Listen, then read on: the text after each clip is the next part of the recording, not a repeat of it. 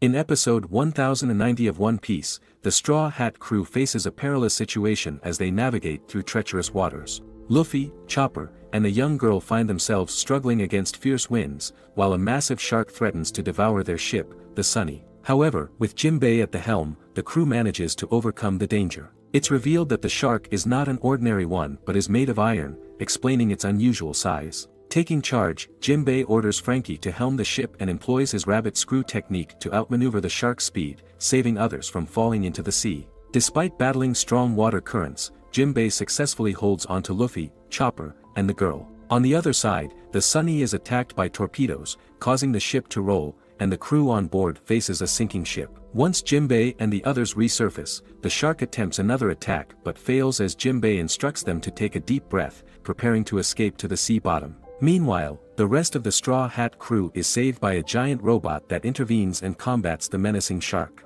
The scene transitions to the G-14 branch of the Marines, where Tashigi is aiding mutated children by providing a medicine to reverse their condition. Tashigi is then called by Doll, regarding Helmeppo's plea to rescue Kobe. Helmeppo and Hibari seek Prince Gruza's help, who suggests obtaining the seraphims from Egghead since the island is nearby. Gruz warns them of the risks involved in rescuing Kobe. Back on the island shore, Luffy, Chopper, Jinbei, and the transformed girl, revealed herself to them as Jewelry Bonnie, find themselves on Egghead Island, where Vegapunk resides. Bonnie discloses her business with Vegapunk, and Luffy, recognizing the name, recalls hearing it before. As hunger strikes, Luffy suggests finding a restaurant, but Bonnie informs them that Egghead is a government island, and no such establishments exist. Above the surface, a girl emerges from the robot that saved the crew. She revealed that she had no intentions of saving the pirates, and she revealed herself to be world-famous scientist Dr. Vegapunk, much to the surprise of the Straw Hat crew. And that's it for this episode. Stay tuned for more.